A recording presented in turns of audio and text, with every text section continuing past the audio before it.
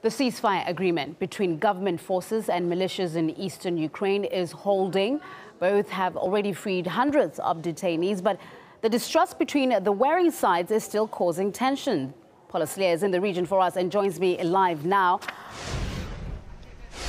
Paula, it's the longest ceasefire we've seen in months in the region. How solid does it look right now?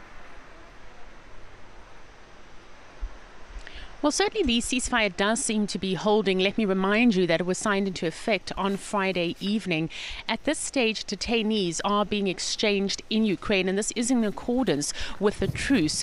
We don't know exactly how many prisoners have been handed over, but we have heard from the Ukrainian President Petro Poroshenko that some 1,200 Ukrainian soldiers have been handed to Kiev since Friday, but these numbers have been disputed. The Russian President Vladimir Putin spoke via telephone with the Ukrainian president. The two agreed that dialogue needed to continue. They updated each other on the situation. Poroshenko also said that he was boosting defense in the city of Mariupol. Now, he made these comments after visiting the city earlier on Monday. Mariupol has been a flashpoint of violence. Sporadic incidents have occurred there since the ceasefire went into effect. We're also monitoring the situation here in Donetsk. Now, both sides blame the other for these violations. There have been around a dozen, but again, it's very difficult to determine exactly what is the number.